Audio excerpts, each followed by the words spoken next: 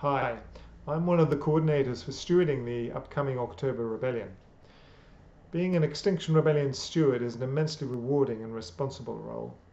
Overall, it is to ensure a welcoming, safe, healthy, calm and controlled environment for everyone on the site, including rebel participants, the general public, media and the police.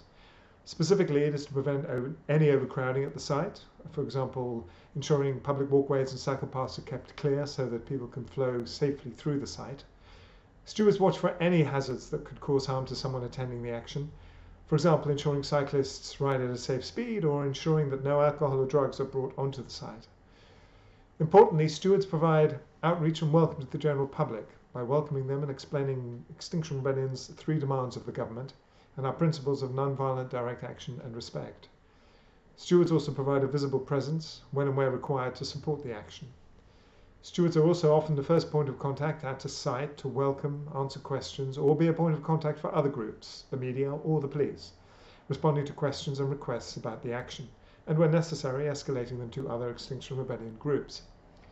Finally, stewards help de-escalate points of tension with the general public, for example, drivers and passers-by caught up in the disruption, by using de-escalation skills, calmly listening to and empathizing with the disruption-affected passers-by, before apologizing and explaining the purpose and context of the action.